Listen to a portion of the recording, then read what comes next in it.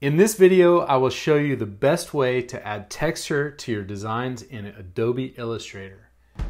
My name is Ray Dombrowski. I run a business called the Vector Lab that sells fonts, textures, and time-saving tools to graphic designers. I also design t-shirts, logos, and lettering. And this method works especially well for those kinds of designs. Here we are in Adobe Illustrator. This is a vector design made out of type converted to outlines. The white background here is just the artboard, so there's actually no background color. And the next thing I'm going to do is place a bitmap texture. So I'll go File, Place, and I will place a plastisol texture in here.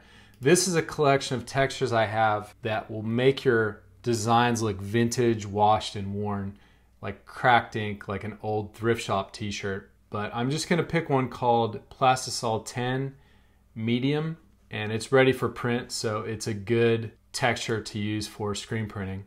And I'll place it in here and scale it down a bit. This would be enough texture to cover the whole design, but I do want to show you something special here. I'm just going to duplicate it. The nice thing about these plastisol textures is they tile in full repeat. So you can just tile them up side to side if you need to or if you want to. The cool thing about bitmap textures is that you can just assign them a color. I just assign them white, but that's not actually knocking transparency through the design. If I move the design up off the artboard, you can see that it's just a white texture on top. So I'll change this back to black just so you can see a little better. And the first thing I want to do is let's group these two textures. That's very important. If you're using more than one texture, make sure you group them together. So I've grouped that, Command G. And now what I want to do is I want to select the design with the texture on top. And if you have a background color, don't select the background color. Now all we want to do is go to the transparency window. If you don't have that open, just go to Window, Transparency. And all you need to do is click on this button that says Make Mask. That makes an opacity mask. And now you'll see when I slide it up off the artboard, it is a truly transparent texture. If you're finding some difficulty and your texture is not applying, make sure to toggle the clip and invert mask boxes just in case.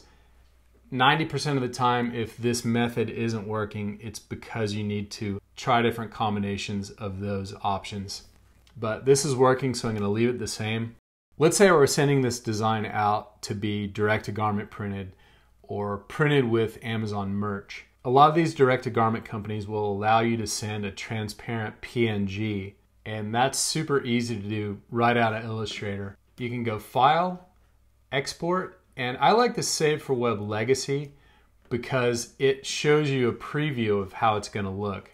Now this is exporting as a JPEG. We need to change this to PNG 24, and now you'll see that transparency is in there. So all we do is click Save, and we just save that as a PNG file, and it's ready to go to send off to the printer.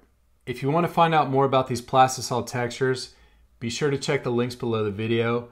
I also recommend T-Shirt Design Master Collection. It's my largest bundle of t-shirt design resources, textures, mock-up templates, tutorials, and 2 full-length t-shirt design workshops. It's a really good deal. Thanks for watching.